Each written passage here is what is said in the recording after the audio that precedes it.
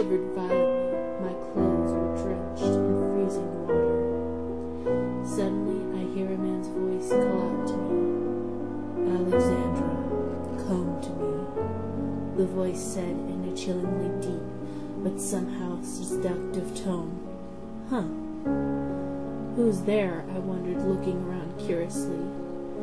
A dark figure appeared in front of me. I saw nothing but a pair of blood-red eyes and a creepy but dashing smile with 2 rows of shark-like teeth. Those teeth scared me deeply, that sharky grin. His teeth were not jagged and small. They were straight and large pearl-white triangles that interlocked perfectly like a zipper. Those teeth were the teeth of a predator, capable of ripping out chunks of flesh like a ravenous wolf.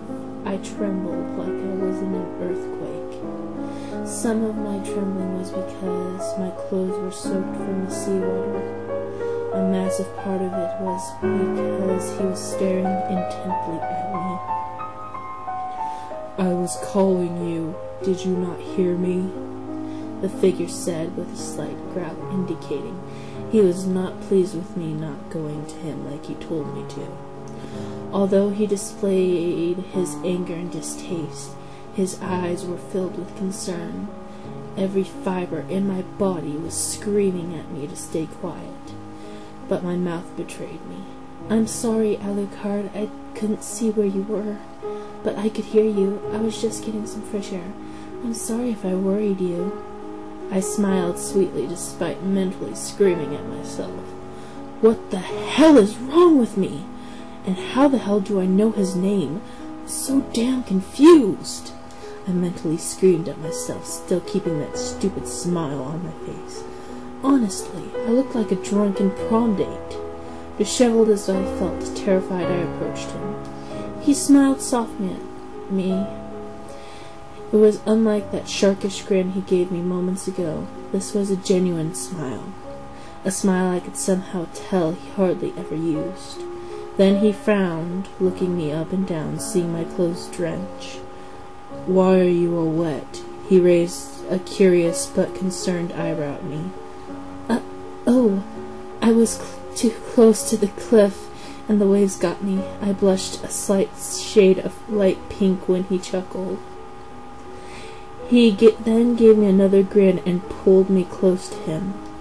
I blushed deep red as his long arms wrapped around my midsection somewhat tightly but still gentle, as if protectively but still gently. "Alex, I love you, my no-life queen." he said gently into my ear. Then he suddenly pressed his cold but soft lips to mine in a feral but gentle and passionate kiss. My eyes widened like saucers in shock, but started to close a moment after my shock had worn off. It felt right in a way, which is why I didn't fight him. I could feel how much he loved me through the kiss, and somehow I felt the exact same way. My alarm clock screeched into my ear, jolting me awake from that strange but perfect dream. Groggily, I got up and took a shower, got dressed, ate breakfast, got my little brother ready, drove him to school, and drove myself to my own school, East Point High School. End of chapter. I hope you guys enjoyed it. Tune in next time for the next chapter, if I ever get it done. I do not own Hellsing or any of the characters except for myself. So, later.